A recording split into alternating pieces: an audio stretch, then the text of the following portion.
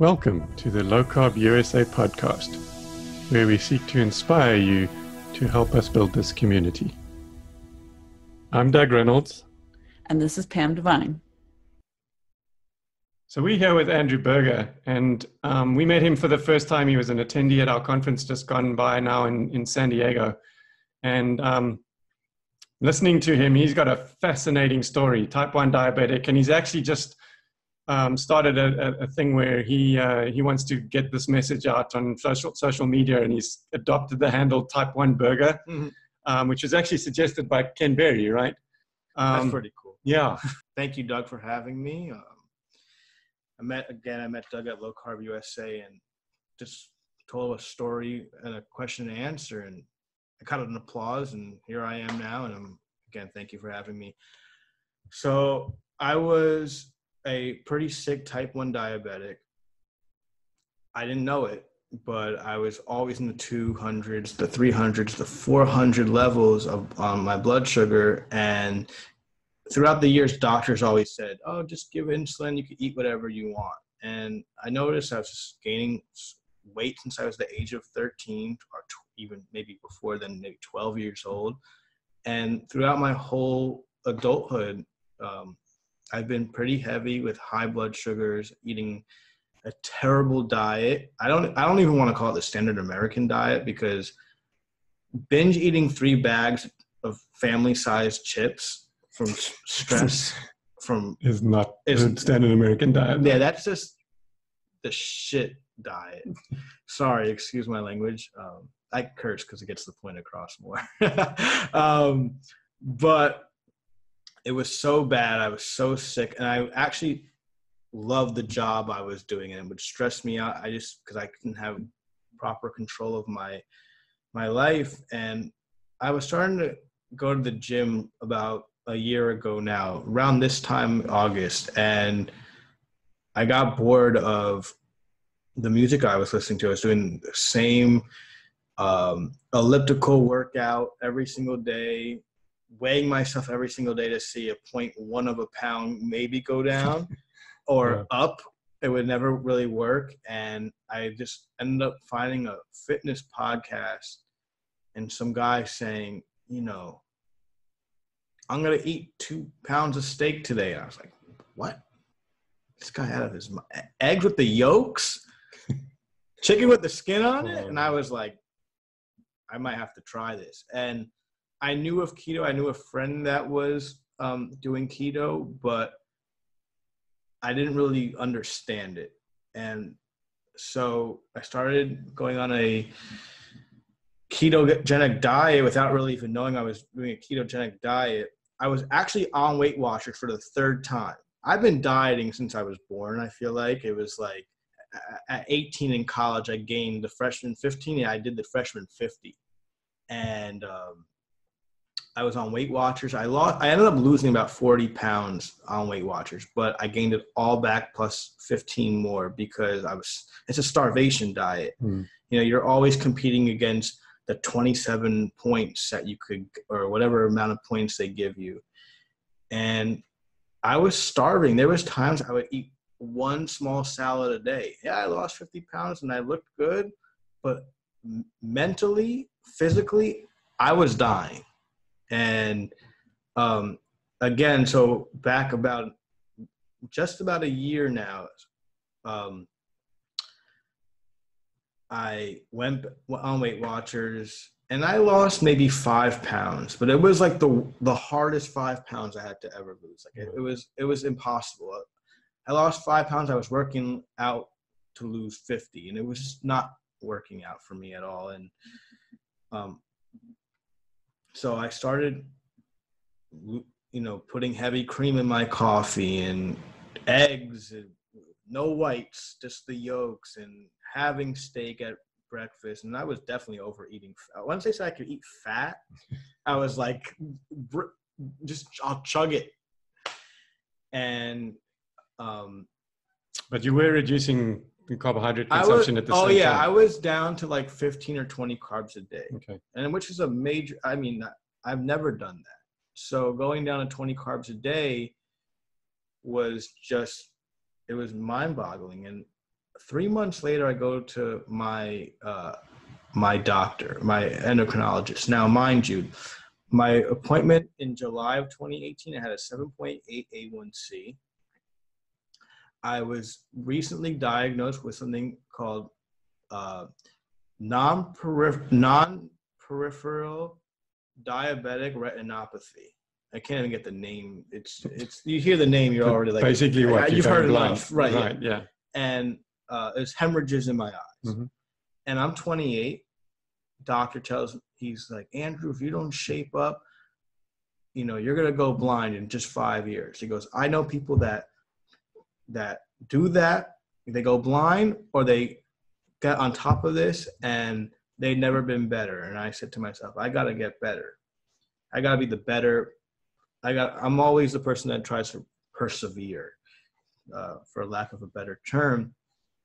And I still didn't, it took me a while to understand what the hell shape up was. I was really lost. Like, I had no idea what to do. Like someone could tell you, like, I wanted to shape up, but I didn't know what that really meant. And I go back to my doctor in October and he just goes, he verbatim goes, what the hell are you doing? This is amazing. I had a 7.8 A1C, got it down to a 5.3 A1C in 3 months. Wasn't even 6 months, wasn't a year, 3 months. The next day I do my doctor's appointments in a row. I go to the retinologist. I think that's retinol. That sounds about right. And he was like, at first when I saw him in January of 2018, he said, I need to see you once a year. Then he goes, you know what? Let's make it 6 months. And keep looking, literally in a sentence, he goes, you know what? Let's make it 3 months. I go back October of 2018, about 10 months later, and he says, dude, this is incredible. Like, you don't need to come back as often. Wow. And that was only the 3 months of work. It was 10 months since I saw him, but it was only 3 months or 2 months of being on the diet. It was really insane. It was like, I changed a whole way of eating, but I changed all of my medicine. I went from about 120 units a day. There would be days I only had to take 90, 100 units, but on most occasions, 120 units a day. And now I'm taking 14.9. I look today. I look every day. I'm like, did it go down? Did it go down? Okay, but I have to call you on that because there's a reason that it's down even further. So yeah, please. So it got down to about 26, right? You were saying? When I first met you Up until month ago, right. It was like at 26 units a day. Down from 120. 120. Wow. Okay, which is it's just freaking incredible on its own. But now it's down to 14. So explain to us the difference between a month ago and now. What happened? There's this crazy guy named Dr. Ben, who I met at LowCarbUSA. And, you know, we all think we have to go to the gym 5 days a week, 6 days a week, work out for an hour, and your favorite part of the gym is leaving. And here's this guy saying, look, just work out twice a week for 15 minutes a day. And, you know, the first thing you say to yourself is, what is he selling me? Because, you know, the whole fitness industry is based off of a product, the ab roller, the this, the that. And I bought his book, and I called Dr. Ben a week later, and I said, I've already seen 3 inches off of my stomach at that time. A week later means you've done I did two workouts that are 30 minutes total of the 2 workouts together, 15 minutes each. And I like to be like, the great thing is I like to walk a lot, and I wasn't doing that because I had to go to the gym for an hour a day, lifting weights and doing a push-pull legs routine. And I got to go back to just walking every day. And the days I work out 15 minutes a day, and now I'm down 6 inches off of my waist in 5 weeks. So that's effectively 10 workouts, right? 10 15 minutes each. Yeah. Today, completed was the first 5 weeks. And he always talks about, give it 5 weeks. Well, in a week I saw results, but now 5 weeks later, I've seen 13 pounds down, about 13 pounds down, 6 inches. And it's like, and I'm seeing some muscles already. And your insulin. Oh, it's down another to 14 8 units. Yeah. And I'm probably going to be going down I can feel it going down another 2 units by the end of this next week. And 2 units might not sound like a lot. A unit might not sound like a lot. Over a 24-hour period, the doctors are usually like, you don't understand how much a 0.5 of a difference is. So couldn't you imagine going down 2 units in a week? Yeah, my insulin sensitivity's gone through the roof, and that's obviously the good one. You don't want resistance. My sensitivity's gone so up. I mean, there was times I was taking 25 units for one meal. It'd be a high carb pizza, pizza party. And I wanted every slice like everybody else, because again, going back, my eye doctor in New York said, this is the disease that no one ever feels. You don't see the change. You don't see the changes. You don't see, it's not like you don't, and knock on wood. And I have both legs. It's just that I look the same, but you don't, because all those things play to your advantage. You don't make these you think you can make the same food choices as everybody else, and you can't. You really can't. Yeah. So,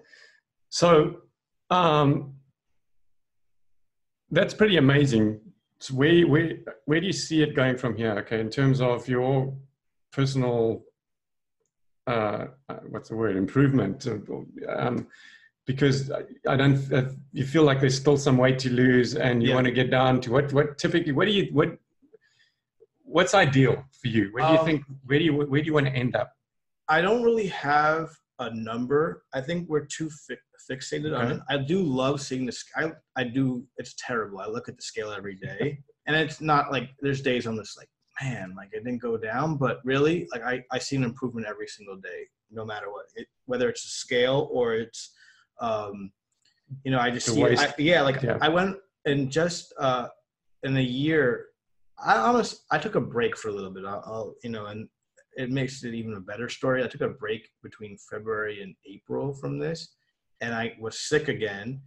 And that was before you came to the conference. Yeah. July, yeah. And since April, I've gone down 4 belt loopholes. That's freaking awesome. Yeah. And so for me, it's, I actually might have to go get a new belt this week, because I need another hole, and it's an older belt. I'm like, do I get a new hole punched in, or do I get a new belt? But I lost 4 belt loopholes. I feel like a different person, and now my whole thing is my future. I want to lose. I would like to lose all the fat, so my sensitivity goes down to my sensitivity goes all the way up, so I can only get like 5 units a day. That would be my ultimate goal, if I can basically be non-diabetic. I mean, you live with this disease forever, but this is 5 units is like it's nothing. It's a minimal. I mean, there's drip, right? Tiny dribble. So, and really, my ultimate goal is to start teaching people. You know? So I really want to. So have you started doing that yet? Or? Yeah, I start because of Ken Berry's suggestion of my name. I started an account, Type1Berger, on Twitter. I'm starting a YouTube channel. I'm going to start a YouTube channel. I actually have a YouTube channel, have an Instagram. It's going to take some time to build up, but that's the real goal, is just to really teach people. And I mean, I know Ben and Jeff have that program. Yeah, and so especially on Twitter, if people want to learn more and maybe get involved in the conversations, then maybe even those conversations will help you work out what direction you really want to go in terms of teaching people. Yeah. So we can encourage people, if they're listening to this, to look you up on Twitter and engage you in some conversations and ask you stuff that will give you an idea what you need to teach people. Absolutely. Somebody wrote to me on a direct message on Twitter, Type1Diabetic, and was like, how are you doing it? And what are your tips? And they ask me a lot of questions, and like, I'm sorry for asking all those questions. You can't ask enough questions, in my opinion. And that's how this whole community is. Everybody wants to help. You know, I work in the music industry where nobody wants to help. And then you go to this and everyone's like, they're ready to give you hugs.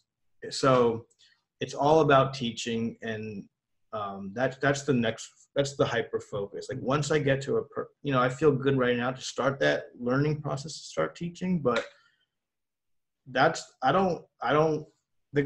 people that do best in this business are the ones that don't want to make money. And I don't care to make a dime. My money maker is by just seeing people win. That makes me happy. So you're paying it forward, basically. Yeah, that's all I want. That is so cool. So yeah, once again, type 1 TYPE. TYPE number 1 Berger, spelled Berger. My last name is Berger. Right. So it's spelled. It's not not the burger hamburger. like a patty. I know. I love hamburger, but it's a play on words, right? Okay, brilliant. Well, thank you very much for the time for doing this with us, and we look forward to working with you more as you maybe we can bounce stuff off each other in terms of, because we're all about educating people as well. It's the only way we can progress in this industry. And we look forward to seeing you at another event, man. Yeah, I already bought my carnivore ticket. Right. Okay. So you bought the carnivore meals and everything. Yep. Up front. I'll be there already. Perfect. I bought it on the Sunday. All right. Well, if we don't see you down here in Coronado before that, we'll see you then for sure. Yeah. No, thank you for the hospitality. So you'll notice that we haven't had any commercials at all during this podcast, and we intend to keep it like that if we possibly can. But at the same time, the work that we're doing and the efforts that we're going to get the clinical guidelines done, there's just so much to do. And in order to really, for this to be sustainable, we need your help.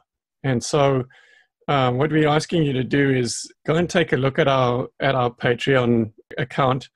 There's actually quite a few options there. It provides you with options to actually go onto our site, and there's membership options there where you can get access to all our video content and other perks of being a member, or even just $1 a month. Become a patron. And you can find that in patreon.com/LowCarbUSA.